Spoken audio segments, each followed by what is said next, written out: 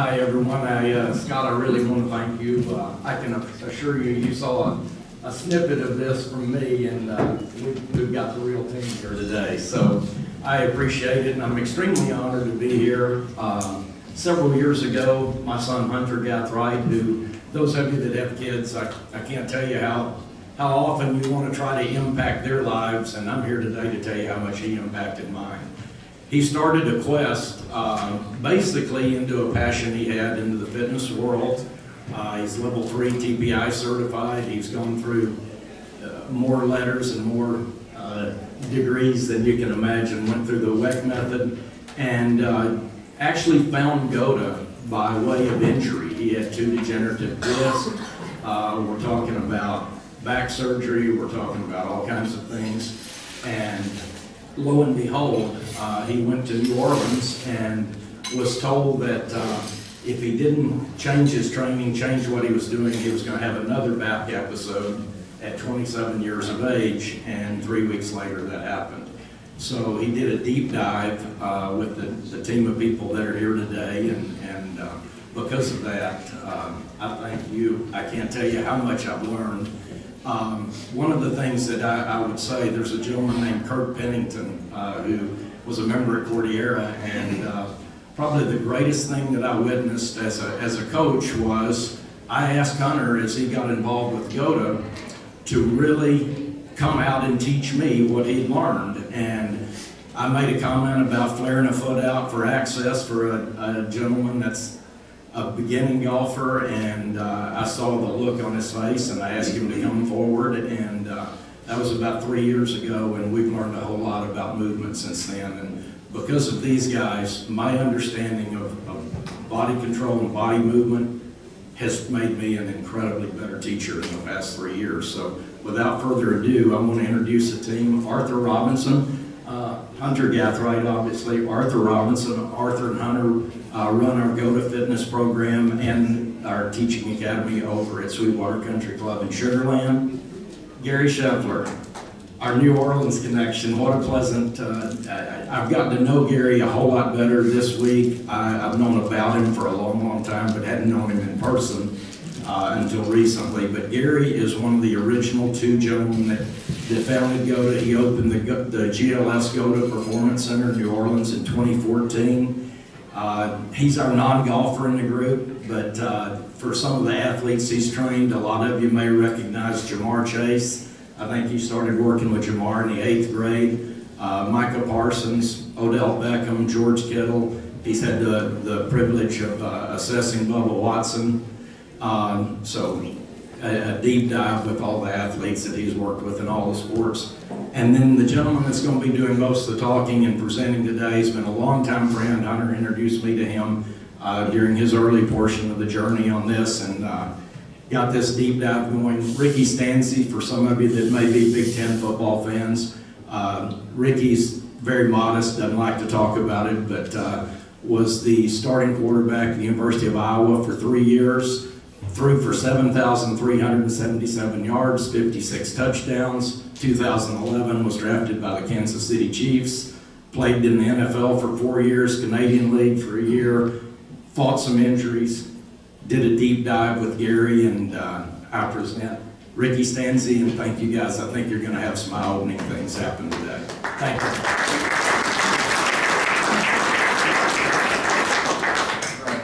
Thank you, Brian. Scott, thank you. It's great to be here. I'm really excited to share this knowledge with you guys.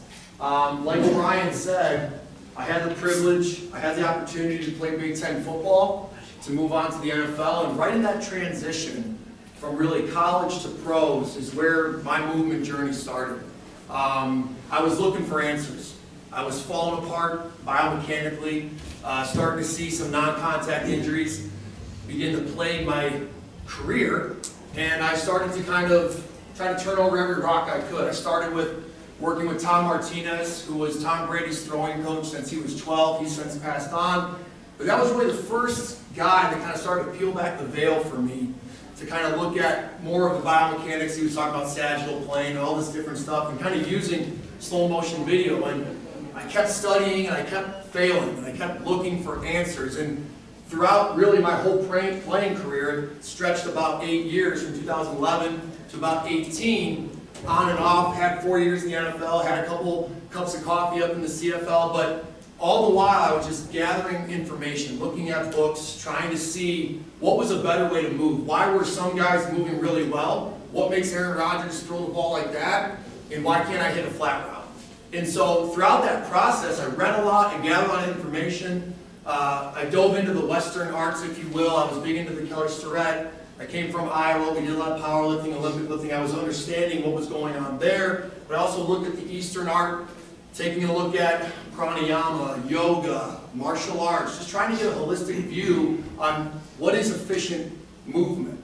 I had a lot of dots on the board, but I really didn't have anything that connected all these dots. And I kind of had a breakthrough when I read the book, Muscles and Meridians by Philip Beach. And he started to talk about how nature builds things. He started to talk about how movement and rest are flip sides of the same coin. He started to talk about spinal engine. And I started to look around on Instagram, looking for somebody else. Somebody else has to be saying this, right? Somebody else has been talking about this. I came from core brace world, don't move the spine. This guy's saying it's wiggling. He's showing me slow motion video of it. I know we all use slow motion video to confirm. Let me go look on Instagram. Luckily, I had never really been on social media as a player. I didn't hear the noise. But once I did, there was really only a couple groups that were talking about it. And two of those gentlemen were Gary Scheffler and Jose Bosch. We call him Coach Gilly. And Coach Gilly was really the first person that observed what I'm going to show you are the global laws of GOATA. And Gilly's story starts with his back imploding on him. 3 levels of his back, his lumbar had basically degenerated. He was basically face to face with a cage being put in his spine and stopping his movement. He found some relief through the Egoscue method, but still when he wanted to kind of ramp up the volume in his movement, he'd always hitch, he'd always get blocked, and he wasn't able to kind of overcome that movement piece. Well, like all you great golf coaches do, he went to the slow motion video. And he started with the question, how does the body travel through space for a lifetime and never get hurt for no apparent reason? Why are the non-contacts increasing? Why are the ACLs skyrocketing? Why are the Achilles skyrocketing? Why are the hip replacements, knee replacements, joint replacements in general, why are they skyrocketing? Why can Michael Jordan fly through the air every night in the arena and I can't get on the ground and play with my kids? So Gilly was very intuitive, and he looked at really what we call the 4 super tribes. And those 4 super tribes are what build up this global laws of GOATA. So nothing here was created, it was more so just observed. And he wanted to look for that answer. Why are these people durable? Why are these other people fragile? So we first looked at that crawling baby, those closest to the source, right? What is that telling us? We've even taken it a step further, looking at the embryological perspective of this thing. Muscles and meridians help with that. What does this pattern look like? What does the body look like when it's actually being built out inside the womb? And then looking at it as it moves through its crawling development into its standing, there was a pattern that started to show. Next, he looks at these decade-plus super freak athletes that are very durable compared to their counterparts, to their peers. Michael Jordan, Ed Reed, Randy Moss, some of these guys that are able to move at a high level, approach that decade-plus mark, and keep those injuries to a minimum. The other group he looked at was the indigenous cultures, so the hunter-gatherers. Now we have this ability to use the iPad to go back through and comb through a lot of YouTube data, social media data, and there's a lot of great documentaries that are out there that follow these tribes that are deep in the Amazon, the Krubo tribes, the Yanomami tribes, the Zoe tribes, butt naked, barefoot, untouched by chairs, shoes, funny training with barbells, and they look like the baby. So he's gathering this visual knowledge, if you will, these visual vocabulary that are the global laws. He sees it in the baby, he sees it in Jordan, he sees it in the Krubo, and he needed the last piece, which is the elders, right? If this thing's durable, it should be durable from the start to the end. We're built to move forward through space. That forward moving pattern is our walk, run, throw, swing, strike. It's what made us the apex predator. It's how we take down the hunt. It's how we survive. It's what's got us here. So that forward moving pattern, we cycle through it thousands of times a day. I'm sure you guys have step counters on. Your phone does it for you now.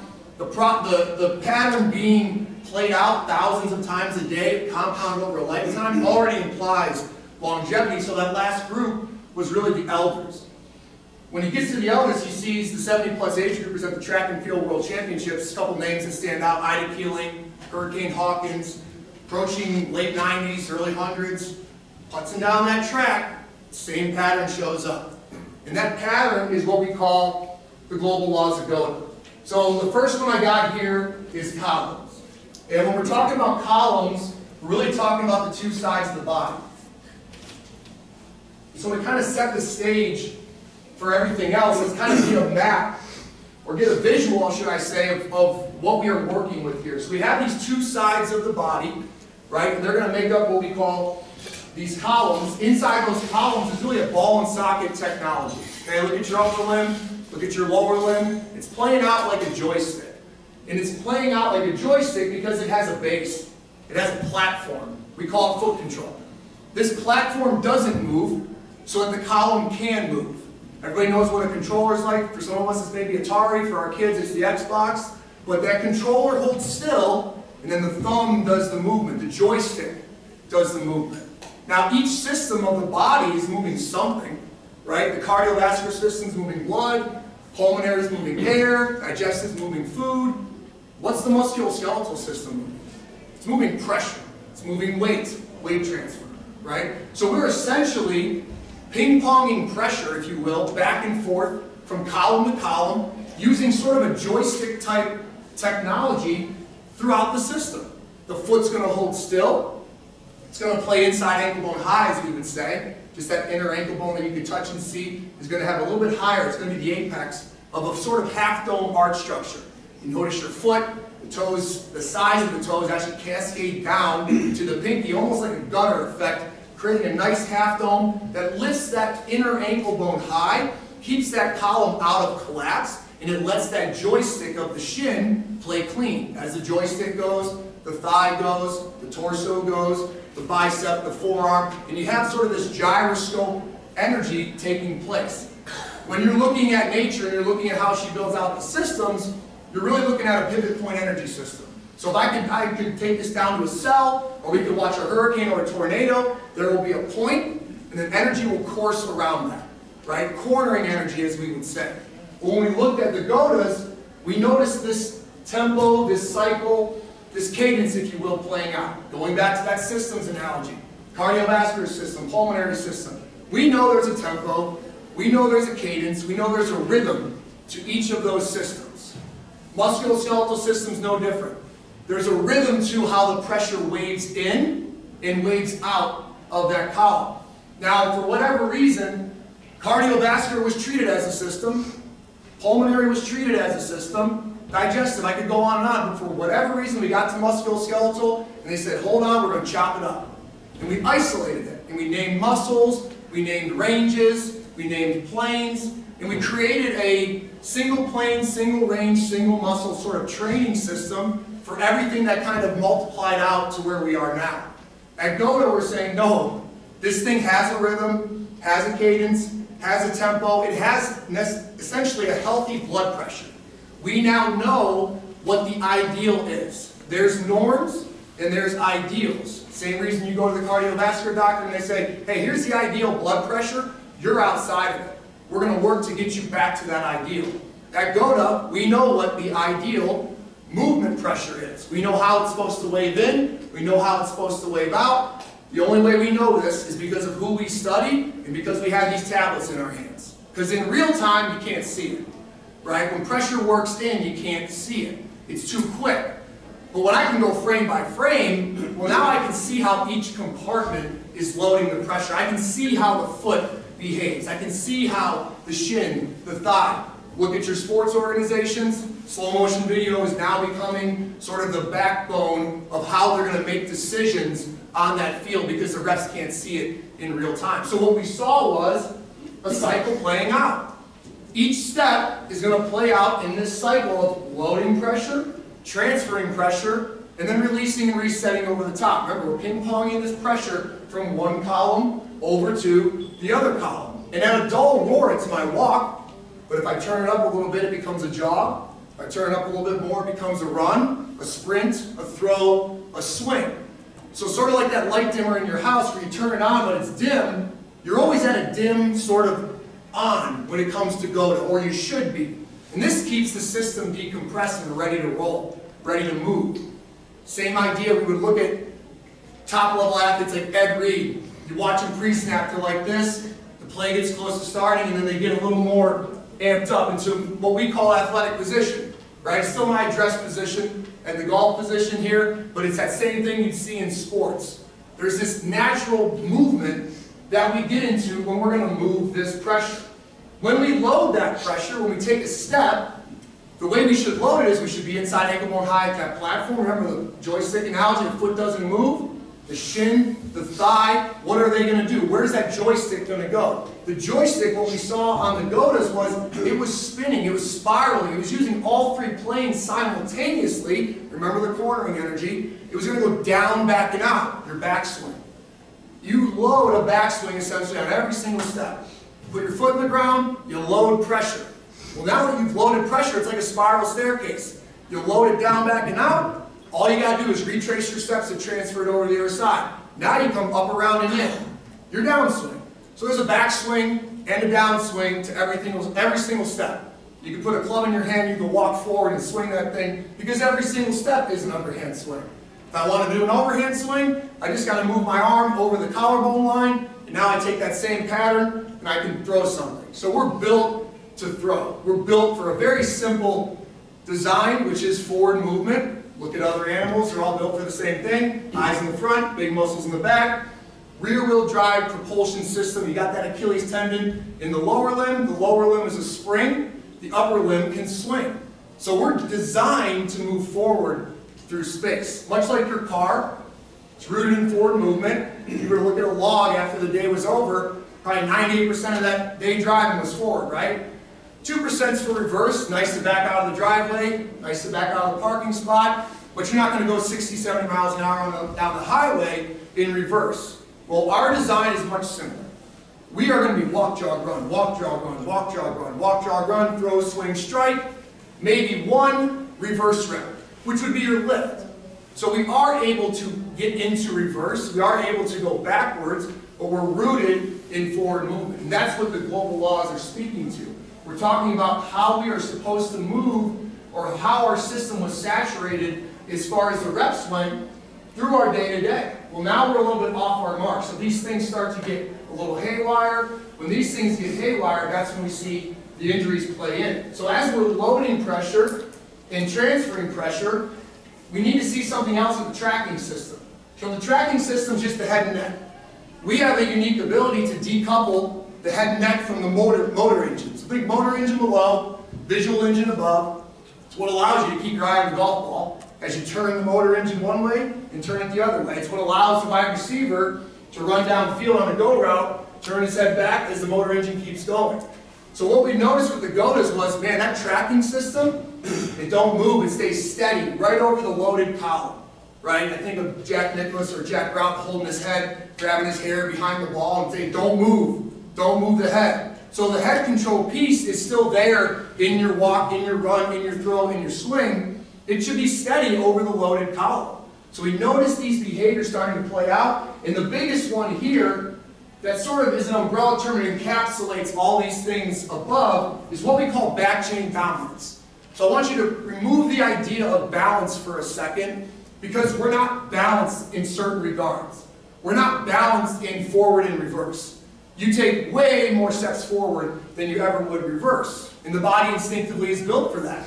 The backside will dominate the front side. So more or less, there's this strong sort of almost corset on the backside outside that keeps this ball and socket system at length to move that wave as efficiently as it was designed to move. So if we're not dominating with the backside outside tissue, then we start to dominate with the front side inside tissue. And now the root of all evil, regardless of what system you may be looking at, cardiovascular, pulmonary, digestive, like we said before, if you went into any one of those doctors and they found a problem, the root problem was compression.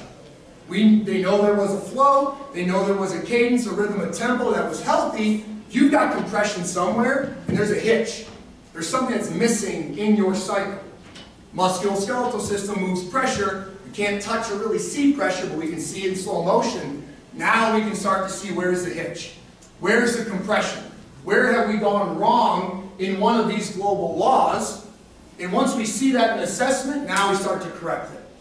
So back chain dominance is really just saying the whole system needs space to properly load and transfer the pressure. Now I'm going to go to these big ticket concepts right here for a second. Let's show some examples of what we're looking for. So remember, to rehash, columns, each side of the body, largely a ball and socket type technology. It's moving multiplanar, sagittal, frontal, transverse, all at the same time, like a spiral staircase, sitting inside that foot complex, down, back out, up, around, and in. But when we're just standing, it should show something. It should show a certain length. Or let's say it did show us something. When we look at the indigenous cultures, when we look at the children, we saw level shoulders. We saw level hips. We saw level knees, level ankles. And at the base, there was this almost alien-looking foot to what we would see if we took off our shoes. They got this wide base. This inner ankle bone pops high. They got a nice strong arch. And they're about a fist-width distance apart. Now we fast forward to what most of us look like, or we've done a lot of assessments at this point, and the majority of us start to fall into what we would call a GOATA type category. So GOATA stands for greatest of all time actions. WOTA stands for worst of all time actions. Essentially when you take the GOATA away, you start to suffocate it a little bit. We start to lose the levels to kind of see an under the hood type of look of what that might be. The unlevel shoulders, unlevel hips, pre-cornering of a ball and socket or a coupled motion torso, essentially saying short spots, right? Compression. Not enough space to move, even as we see it standing there. Remember, you're built to move forward. So your standing is a reflection of when you're getting ready to prepare for that pressure to enter in and then transfer out. So if I see stuff like this at the onset, I know there's already compression in this young athlete's system. I'm sure you're looking at your golfers in your mind right now. We just did a bunch of assessments the other day. Everybody's feet are flared. Everybody's inside ankle bone low. Everybody's got some sort of compression that's building into their system. And how is this happening? Well, basically the two big culprits, we're sitting in them and we're wearing them on our feet, the shoes and the chairs. Right? Going back to that Philip Beach book, Muscles and Meridians, his theory was, well, all the animals are resting on the ground to keep tuned. So movement and rest are flip sides of the same coin. How I rest is then going to set up how I move. So you don't have foam rollers, Theraguns out in the wild, but you do have your resting patterns. And you guys that have kids or nieces or nephews, you have already seen these patterns. The kid comes out of the womb and they just instinctively jump into these patterns of really what we call upside down, inside ankle bone high, crisscross applesauce, Japanese sitting posture, seiza. And this is across culture all over the world, semi-indigenous cultures, fully indigenous cultures, children. These things just pop out, their behaviors. You ain't got to teach your kid how to walk. You don't have to teach them how to run, throw or swing. If you have kids, they will throw stuff, they will swing it, and then they'll try to rest on the ground. Then you got to teach them how to sit in the chair. So now all of us are stuck in these chairs on a day-to-day. The columns start to get wrecked, and then the foot control starts to get messed up. So ideally, it should look something like this. You kind of look at this photo over on the right. You'll see what we would call our pressure map. Like, where do we want to have the majority of the pressure to create this inner ankle bone high apex, right? To keep the half dome strong. It's a half dome arch type structure, so I don't want to surf the pressure off the inside, the cliff side of the foot. I want to kind of cascade pressure down to that funnel that is the pinky toe corner. In order to do that, this is what the pressure map would look like. Your big toe's still in contact. We got yellow there to be cautious, right? But the majority, the ribeye of the foot, is really 2 through 5, all the way down into that 4th and 5th metatarsal. And then the heel, it's got nothing to do with your forward movement. Think of the big cat. Think of the big cat's heels are up. Think of the wolf. The heels are up. You stand that thing up to be bipedal. You shouldn't just collapse into the heel. You should still keep that heel at a hover. We say credit card alignment for simplicity. I should almost feel like I could place a piece of filler paper or a credit card underneath my heel when I'm standing, when I'm walking, and that would be the dull roar. That would be the 1. Looking at it in this sense, it'd be the 1 on my inside ankle bone high.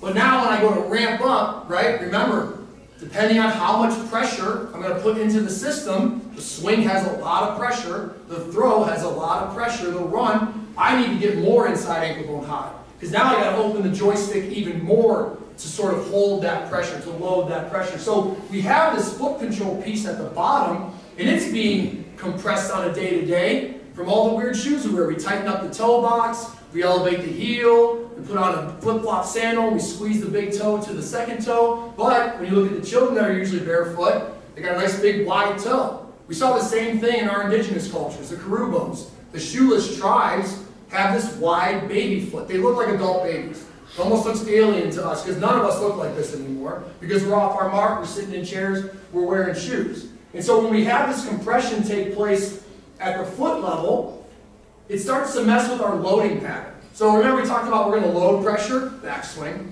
right? We're going to then transfer pressure, downswing. So every time that I'm loading pressure, we call it a bow because the kids at the gym are like, hey, Coach Gary, that kind of looks like a bow when you always draw it on my leg when you're doing assessments. Bow it is. Because it's a language that everybody can understand now. It takes back from the TION words that were really just cadaver science to begin with. Remember, all the systems are integrated systems until we get to musculoskeletal. Why? What's sagittal? What's frontal? What's transverse if they're not all together?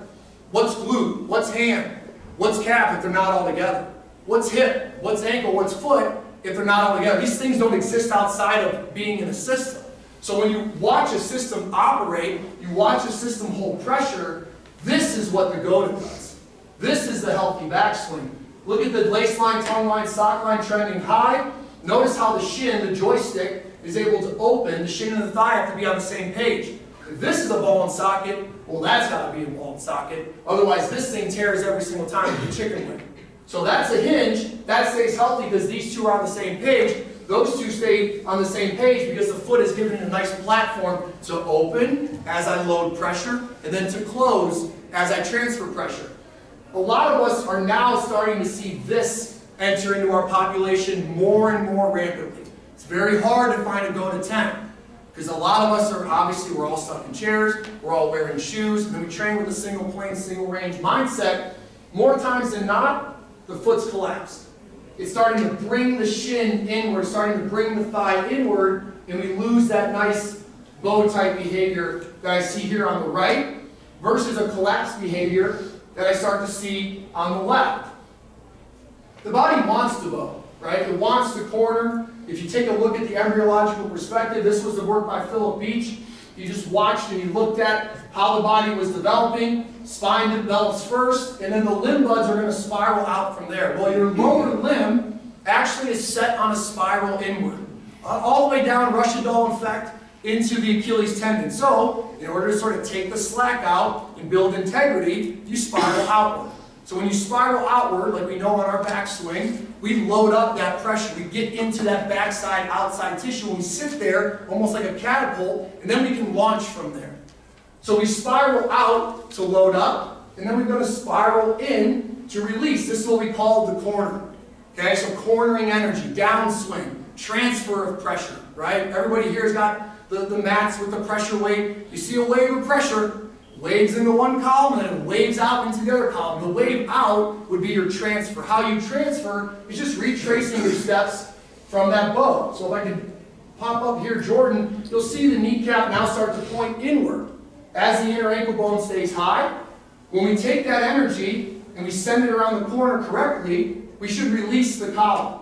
When we release properly, we see the elbow away, the heel away. Take that to your golf swing, you've seen it 100 times. Right? The heel flicks away. The heel flicks away. Because we're sending energy away from the midline. We load it up on a backswing. Chest, kneecap, point out. Chest, kneecap, point in. There's a spiral energy taking place. The foot platform has to hold still. So you see elbow away, you see heel away, and the only thing that's missing in the golf swing would be the reset. So your bow, corner, release. And then if I wanted to walk forward, you'd have something like a Gary Player drill. Bow, corner, release, reset, and now I'm into my step, right? I'm moving forward. So we're taking that cycle through our day-to-day. Bow, corner, release, and then we're going to reset over the top. Now, as we were loading that pressure, we need to have that tracking system steady in the column. So tracking system stays steady in the column as I load that pressure.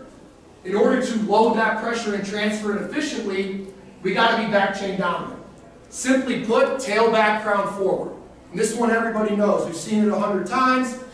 This is a non-negotiable in golf, correct? Sort of a global law in golf.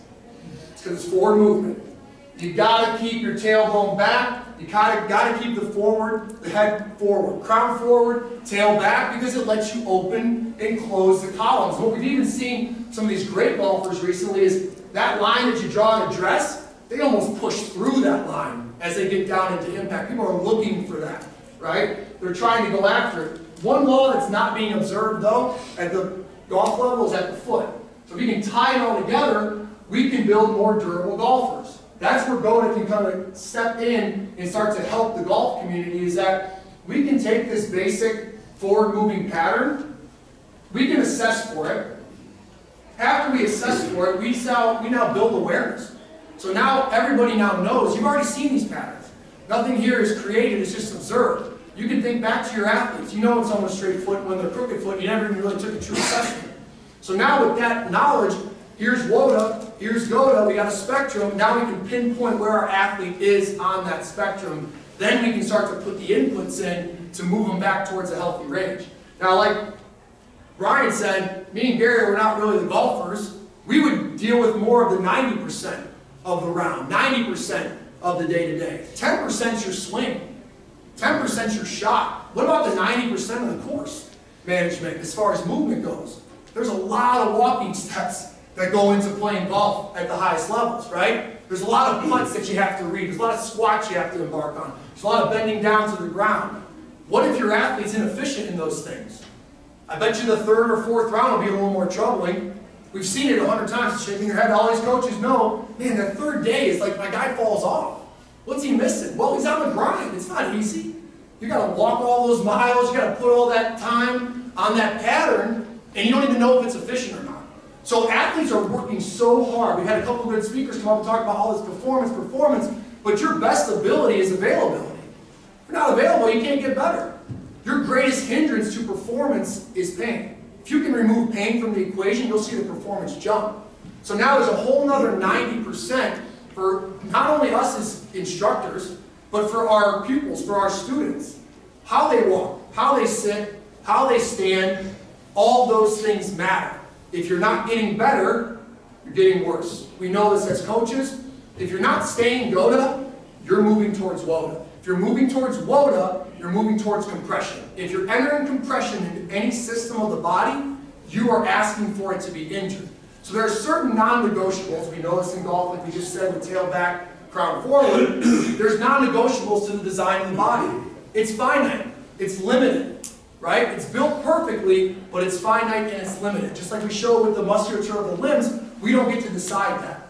I've never sewn an Achilles tendon. They just come out that way. I have to observe and then train accordingly. So when we're looking at the body and we're looking at how it's set up, it has to load and it has to transfer a certain way. So there's your cycle of forward movement. This is how it stays durable. We now have found that sort of healthy blood pressure, if you will, and it's got to be in this specific pattern. It can be done perfectly, but it takes a lot of reps, takes a lot of input, but it does take, first and foremost, awareness. So what we've done is we've built a system centered around assessing something, putting it through correctives, and then ramping it up to what Gary does best, which is performance. So it has the same feel that we've all been used to. Get an assessment, correct something, ramp up that tension, ramp up that speed, and go into performance. But now, instead of entering into this tunnel through strength, which has always been the focus, strength, speed, you can be strong and fast and still not be durable. But if you're durable, you've already implied that you're strong. Something's durable, it's strong. Go back to the forward and reverse concept, right? I can lift weights with explosive power in reverse. I can deadlift, I can power clean, I can do backflips, I can do the high jump. So we can create torque in this reverse pattern, but it's not durable to what we're built for.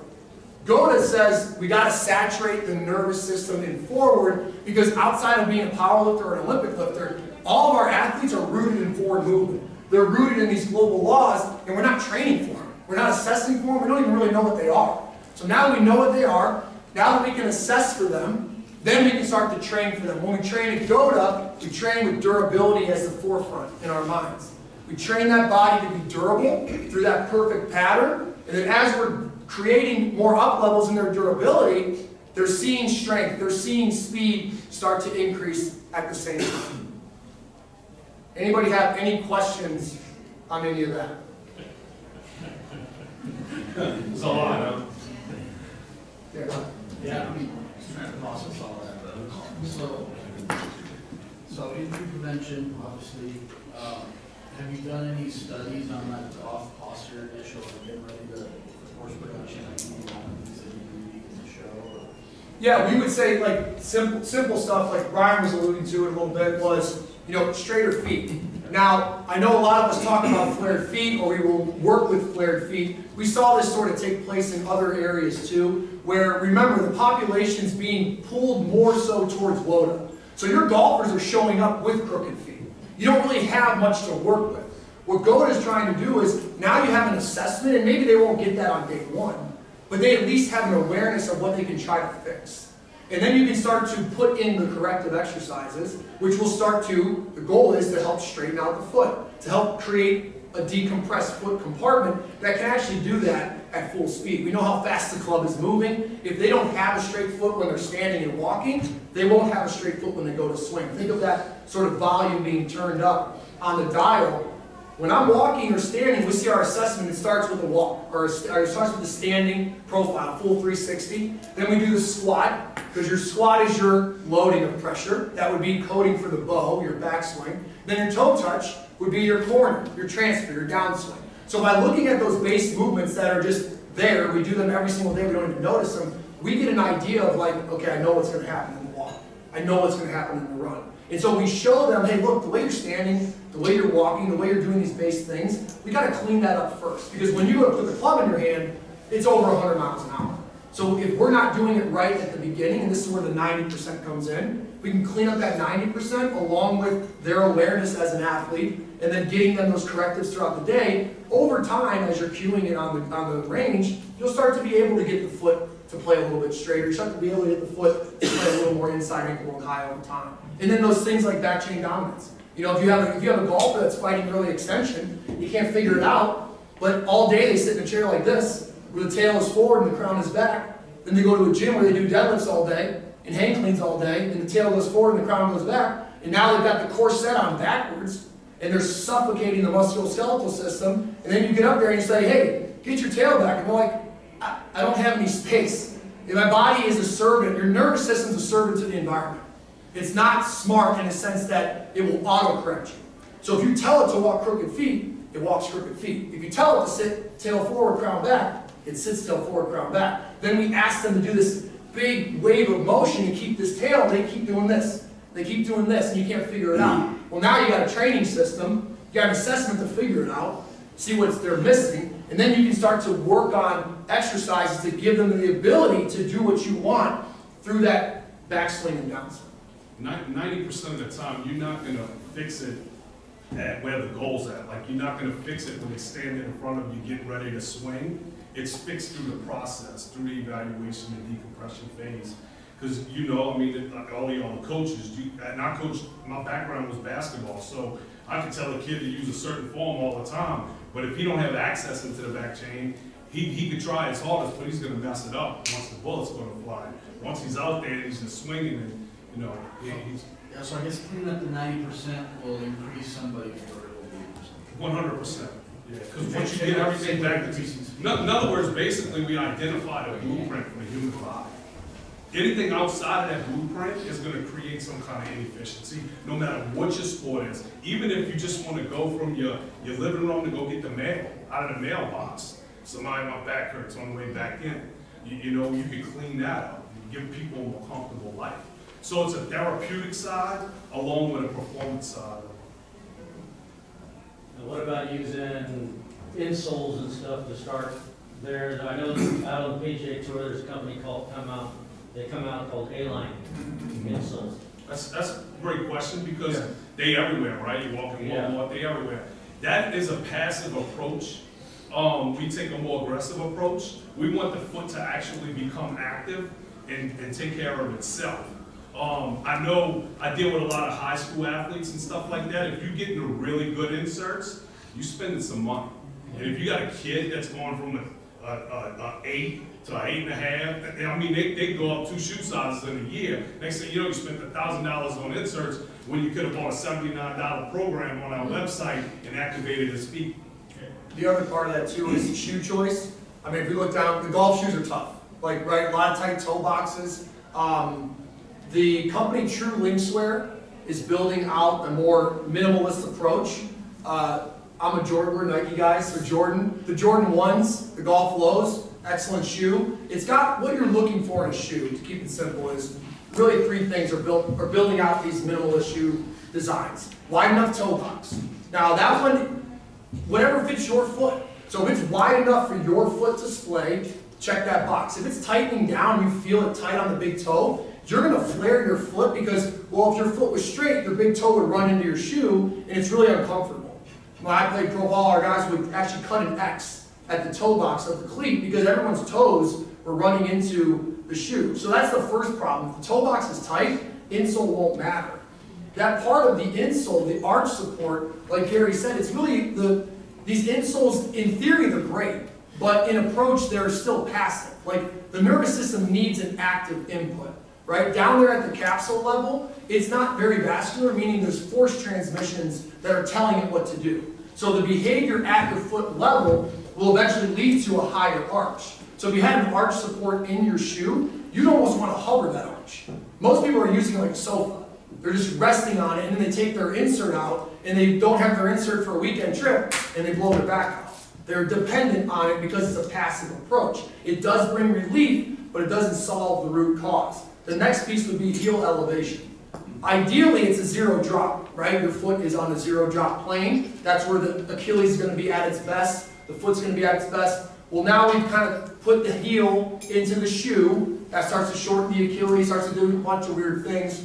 But if you can get something that's minimal heel lift, so like I said, with Jordans or True Linkswear, it'll actually be a 0 drop shoe. From heel to toe, no elevation. So if you can find those 3 things, or at least non-negotiable will be the toe box. The inside, the foot support, the insole, should be a non-factor. Essentially, you could almost use it to give you a little awareness in a sense. But that heel would be that second piece. Don't get too big of a heel elevation. Try to keep it kind of very quiet. Hey, Rick, would you explain to them cuboid versus heel? Yeah, it's a great question, or a great sort of visual. Okay, so real quickly, ball and socket. Think of that joystick analogy, right? There's my controller, there's my joystick. So this is the gliding surface of the talus. We plug in, inside ankle bone stays high. Now I can whip and flip that shin in harmony with the thigh. Now, this bone right here, this would be the right foot on the underside. This is the cuboid bone. So we'll give you to the cuboid bone to lay pressure into your golf swing. We just don't want to get this guy involved. We don't want to fall into the heel. A simple cue we give to our athletes, eggshell heels. So eggshell heels don't crack the eggshell, right? So I want to be in the cuboid of the foot. That's fine, but I don't want to get too heavy into, this would be the top side. I don't want to get too heavy into the heel. So if you kind of look at that talus, notice the design, notice the architecture of it. That's the ball and socket. It's just forward facing, right? So this is why it's troubling when they say, well, the ankle's a hinge. If it was a hinge, you'd be a robot. You'd have to move like this, and you can never turn and swing. You'd have to literally do this to turn because your ankle was a hinge. So we can turn and move in this sort of chaotic way because we're set up off of a basic sort of like joystick analogy. And that inside ankle bone high, it really butts up to this point right here. So you got this big, strong cuboid bone, but you just don't want to get, and where it actually trips is this tripwire. Next thing you know, you're in your heel. And you'll be heavy in the heel. When you get into the heel, you lock up the talus. When you lock up the talus, now the shin stops moving, but think of like what's led to a lot of front leg destruction from like Dustin, Brooks, Michelle Wee, Tiger. That heel gets down, the leg goes straight, the shin stops, but guess what's still going? Everything above it. Thigh keeps going, torso keeps going, all of it's going, and then something has to give. The knee's just a hinge. It's just ligaments in between. So all that energy is still going with a blocked leg or a stuck shin is blowing up people's knees. We see it in the quarterback world, we see it in the baseball world, the pitching or the batter. And we see it in golf, right? Because it's all, you got a floor level swing, you got a chest level swing, you got an overhead level swing. It's still packing pressure and then transferring it over to the other side. When pressure gets there, it's really non-negotiable. We have to play along with the design of that foot and Achilles. Great question, though. So where are you guys on, I'm going to say, the way Bryan mentioned it earlier, a foot flare in the golf setup? It should be unnecessary. It should be It unnecessary. should be unnecessary. If that talus is decompressed from that platform, then that shin should be able to open. That would be ideal. Right, ideal. Remember, ideals and norms. Like you're thinking of all the norms you have, right? Norms are not necessarily good, right? We know what's normal in our population. Like we assess a lot of people. We don't see any back chain dominance anymore. We see it in the indigenous, we see it in the baby, but we don't see it in our population. So the new normal is front chain dominance. Inside ankle bone high is the ideal. We don't see it as often because the new normal would be inside ankle bone low. So you're trying to go for the ideal, but at the moment of the norm, you're aware of it. And that norm is going to be that assessment. Then you'll start to work with them towards the ideal. Day one, you can maybe, this is where you can start. So I coach quarterbacks. When we're warming up and it's nice and easy, I'll bark out, hey, balls to the feet, straight foot, balls to the feet, straight foot. When it's time to actually go to 7-on-7, it's time to actually hit that 7-iron, like Scott was showing you all as you're playing the game, you don't got time for inside ankle bone high. You have to have already had it in the system. The good thing about this, and it's kind of the bad thing, it's subconscious, right? Your movement patterns are subconscious, thank goodness, right? Imagine trying to think about all that when you're trying to take one step, you get nothing done. So it's going to go back to the subconscious. There's a heavy install early, but the more you kind of bring it around the nervous system and the athlete sees it, you see it, you build a simple language that everybody can understand, it becomes like, oh, we're only, like you coach a lot, Gary's always coaching athletes. After a while they go, oh, we're doing the same thing every time. Yes. Yes, it's the exact same thing every time. After a while, you don't need as much sort of tutelage, and now they can kind of start to auto-correct as they go. So you talk a little bit about compression. So foot flares doesn't necessarily depress the hip sockets or No, it's a compensation. Yeah. If that hip's blocked, right? So like if you're, remember you got this cornering action, right? And so they figured out 2 of the 3. I teach this to my swing athletes, like you got to have 3 of these things ideally. Foot control, compression control, which is your tail to crown relationship, and then head control. The golf world's got the 2. Y'all got head control and you got tail to crown.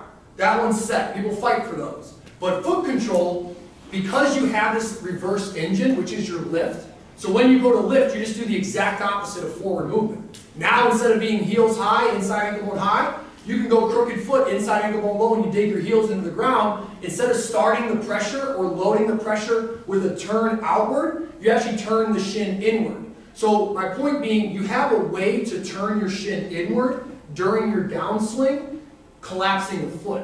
And that's where it becomes troubling because you can, as we would say, cut the corner of the big toe as you turn the shin in, but most athletes don't know that they could keep the inside ankle bone high as they turn the shin in. You've seen this. If you looked at a lot of golf swings, you've noticed that some athletes, when that back knee, if they're a right-handed golfer, when that back knee starts to go in, the heel is actually shooting up and away, and there's almost this curve on the inner ankle bone. What you've also seen as that knee goes in, the heel tracks down and in, and there's almost a collapse at the inner ankle bone. So that would be the bad version.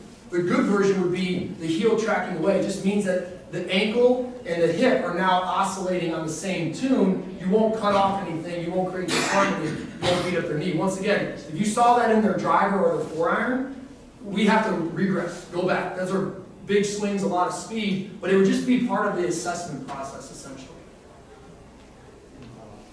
So, with some of the older people that we work with, let's say, you know, like our average club golfer, what's the timeline that you've seen for these things to be in? Great question. So early on, your goal is to start the decompression process, right? Remember, you don't get a big bicep after one bicep curl, right? So there's a timeline that has to be playing out, and because I can't waterboard that nervous system, we try to spoon feed it early on.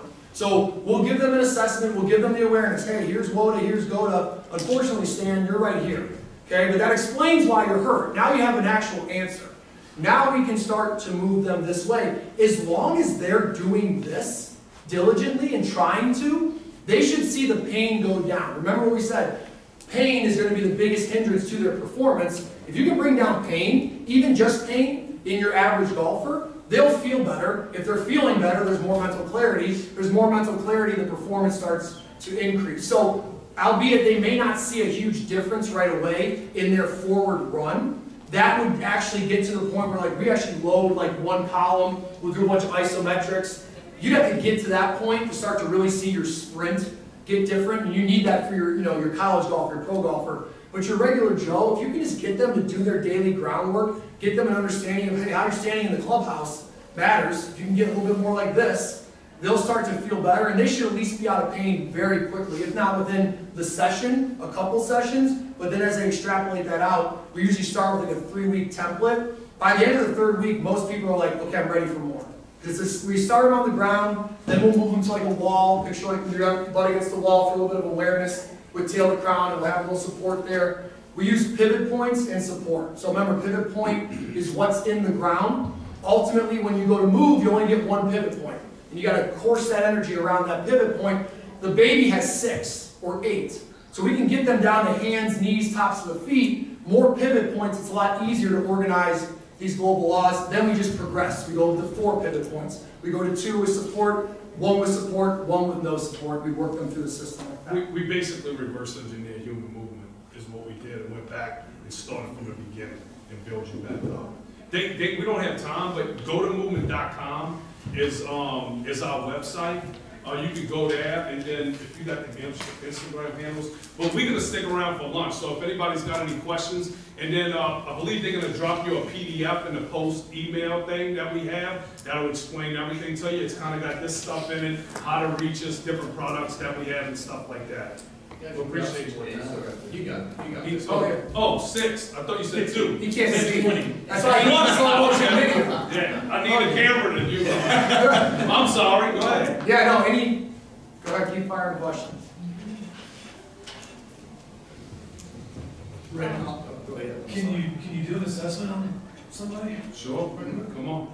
Well, I can't do the squat, I just have you. Oh, I saw you standing there with the crooked feet though. Yeah. I'll do it.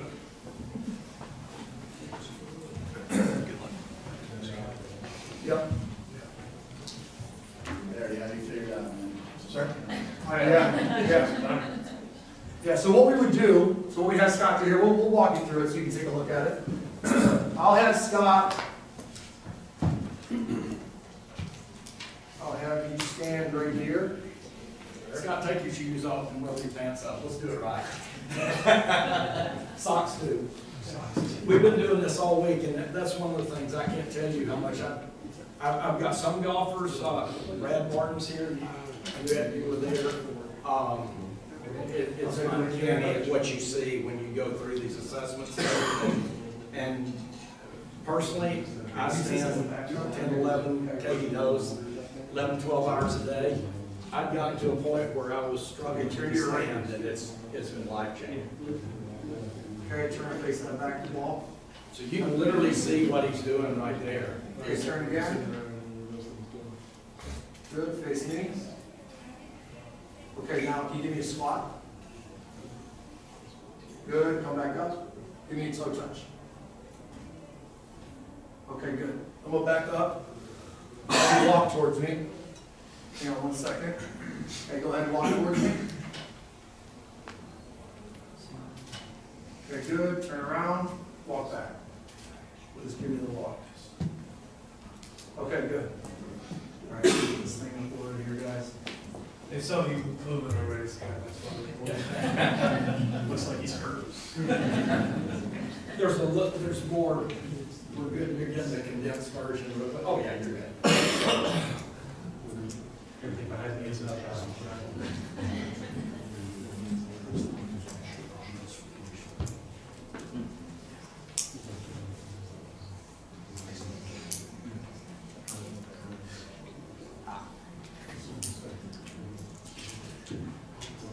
Okay, so we got Scott here. So our basic assessment is going to be a full 360 standing profile. A full 360 squat and toe touch profile. Remember, the squat would be the landing, the hinge would be the leaving, and then we'll have you walk and we would have you run, but for simplicity, we can still get what we need here. So remember, we went back and we talked about, this is how I would generally bring this up to an athlete. I first show them columns. And I'd be like, okay, remember, we want level shoulders, level hips, level knees, level ankles. We'd like to see that foot complex be about fist width distance apart, inner ankle bone high. Hey Rick, Yeah. before you get off that, scroll up and show them that guy above him in the basketball shorts there. Oh, Kobe? Oh, Kobe? That's young Kobe right there. Yeah. So we get it at birth, and then we just lose it as we go. So then we pop back here, and this is what we generally see. Oops. Oh, give me a second here.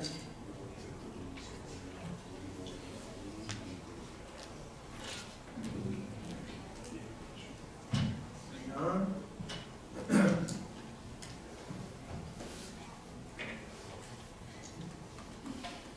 Okay. All right, we're back. Okay, so then we would generally see this, right? Most of us start to get, zoom in on the foot here, we start to get feet outside the columns, so we lose outside that fist width distance apart.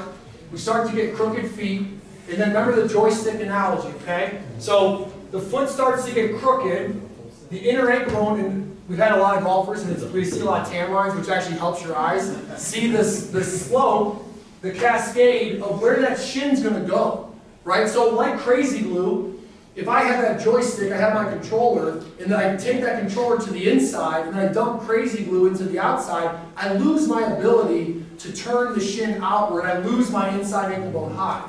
So we see this a lot in our population where the feet get wide, the feet get crooked, and the shins start to turn in. Now if I take that, and you can see the same thing on the back side, spin around, let me go back here. So you'll see it from the back side as well, right? Feet crooked, inside ankle bones dropping low. Now, if I have that pattern at standing, then I go and I take that pattern into my landing, what do we see? It just gets louder, right? Remember, I turn up the dial. If I'm standing, it's at a dull roar. I should be at the 1 on that scale of 10. Well, now as I start to squat, I'm putting more and more pressure into the column. I'm loading up. That'd be your backswing. So it's essentially like 2 backswings in a sense. See how crooked the right foot is? Scott, do you have any history of anything? Back pain. Back pain? Yeah, kick by a horse is work, right? Kick by a horse. That's a new one. I haven't heard that one yet. Do you notice more things on your right side than left side? Center. Center, just the whole thing? Okay. So either way, we'd be telling the athlete, and we've seen it play out both ways. So you'll see something where maybe an early trauma to an athlete, a contact injury, even a non-contact injury, almost shuts off one side of the body. That one side gets super tight. That's their tight side, right? Then they'll go and they'll hang out on the other side all day. They'll just keep the pressure over there, their head's stuck. Then the chronic pain starts to show up on that side. The hip starts to bother them. So what we try to do is bring more symmetry, in a sense, to the ability to load the pattern. If I'm doing a double leg squat, it's a bilateral pattern. So I really have about 50-50 of the pressure, if you will, in both columns. When we go to swing the club, we're getting like 70-30, 80-20. We're trying to load up the one side and then transfer over to the other side. So when we see sort of imbalance in the squat, we see the foot start to get crooked. Back to the early part of this talk, unlevel shoulders, unlevel hips, pre-turns, stuck. I can't get that shin bone to open. So if I'm looking at an ideal squat, I'd see something like this, right? So the baby has this ability to keep the feet straight, to keep the inner ankle bone high, and then the shins can open, right? They don't have the crazy glue in the outside corner of the capsule like we all do that forces our shin inward. If I don't disturb that pattern, and I'm a butt-naked barefoot tribesman, it's still there. Right? Because they're never going to lose it, right? They're going to be butt naked, barefoot. They have to use those patterns. They have to use those resting shapes throughout their day-to-day. It's a fact of life. You're a hunter-gatherer. The gatherer portion would be your squat and your hinge. You interact with the ground. You rest on the ground. Then when you go to hunt, you just combine the bow in the corner, the squat and the hinge to propel you forward to get into attack mode to eventually throw or swing to make the kill. Now we just fast forward to where we create sports. Interestingly enough, we make the objects we build them around what we do. Club face opens and closes. Why? Because you open and you close. The football spirals. Why? Because you spiral. So we make the object so we can exploit it. So we shouldn't have to lose these things. So that's why I generally show the athlete, hey, this is what you could do, but here's what starts to happen when we get into sort of this sedentary lifestyle. Keeps cutting me off. Doesn't want you guys to know.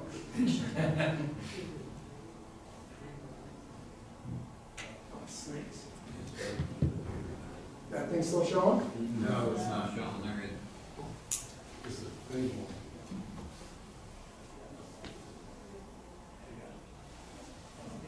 We're back.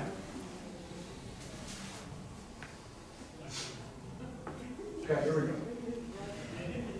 All right, where we left off, the squat. So now this is the normal. We see the feet, because remember the hip wants to open, right? So I'm going to make something happen at the foot and ankle level to get that hip to open. So what more or less has happened to our population is our foot and ankle should have this healthy disassociation, right? I should be able to hold that foot still, remember the platform, I can wind up that shin in accordance with the hip. If my foot and my ankle are nice and they have a good glide and slide, I can get my feet really close and I can sit down into my squat. If I don't have that foot and ankle anymore, I'll just make something up. I'll compensate. Essentially, we get a foot ankle glued together. We try to get it to get on the same page as the hip, but the problem with this is in order to wind up that ankle, what we've seen is you need a straight foot. Think of torque. You need a straight foot, and then the kneecap would point outside of that straight foot. If you do that in your own, as an experiment, you'll notice you wind up your ankle. So when we go crooked foot, you don't really wind up the ankle. Instead, what's happening right here for Scott is his foot's going one way, his shin's actually going the other way, and then his thigh's sitting back. So now you've got compression in the system. You're at risk for either knee pain, back pain. Where the pain is or where the injury is isn't so much as important to us as what the root behavioral issue is. Because we've seen plantar fasciitis, we've seen shin splints, we've seen bunions, knee tendonitis, hip problems. We get a general idea of where you might be, but more importantly, we now have to fix that behavior. We won't treat that area, we'll treat the behavior as a whole. That will start to bring length, decompression. We've got length, we've got space, now the thing can breathe. We don't stop the flow. So once we see that squat, then we see the toe touch. If you had the shorts on, generally go shorts so we can see the kneecaps, because the kneecap sort of becomes the scope for my hip and my ankle. So the kneecap pointing out is telling the hip and the ankle are winding up. Kneecap pointing in, telling the hip and the ankle are winding in. So our squat, we want to see it point out on a straight foot, inside ankle bone high. So we don't just teach flexibility or suppleness, we teach inside ankle bone high suppleness. So you need to be supple with the inside ankle bone high foot. That will calculate towards an actual decompressed system. Otherwise, you can just do crazy things with the foot. You can compensate to get down. We don't want to have that. So the kneecap should point in, the kneecap should point out. But what's important is, what you want to see is when you go to walk forward. Now remember, this is the dull roar of the walk. So I got a golfer, they come in, they're struggling with their backswing. Right? I can't get them to sit into that back pocket. They're losing power, they're losing efficiency. They're also having back problems, hip problems. They're also walking on the course like this. Okay? So the way they were standing in front of you, the way that they were squatting in front of you, just becomes their loading pattern. So now when Scott goes to load pressure into his right leg, what do we see? We see the same similarities that we saw in his standing. We see the same similarities that we saw in his squat. And we see those things show up in his walk pattern. So now, this column that should open up on top of a straight foot, inside ankle bone high, it's now crooked foot and it's collapsing.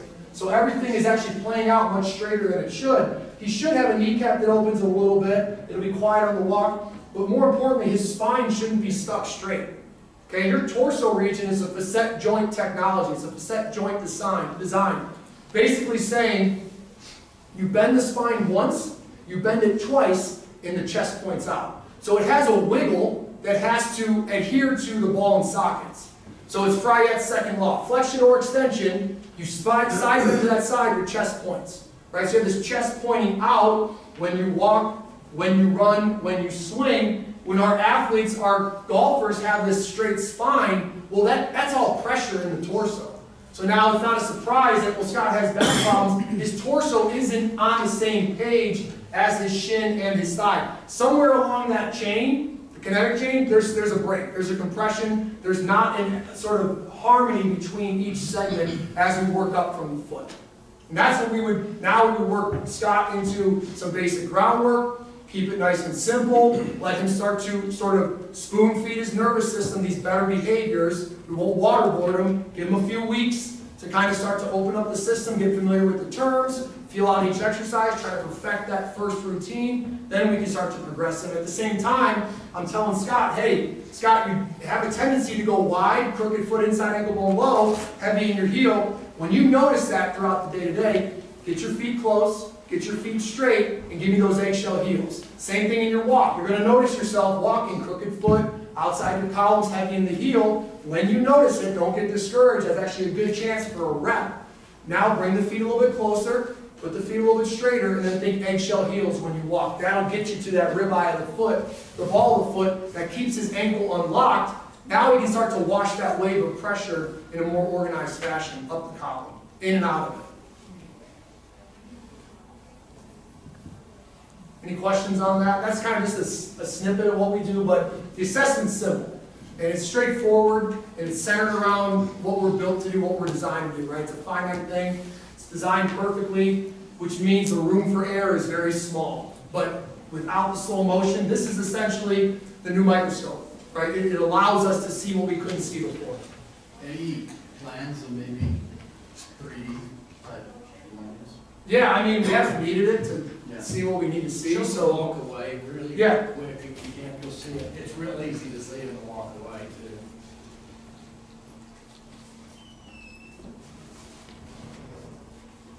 You can see the same behavior on the backside.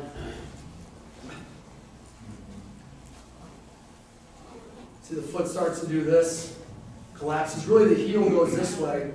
To give you a 3D look at that, more or less this is what's happening to all of us as we take, most of us as we take a step.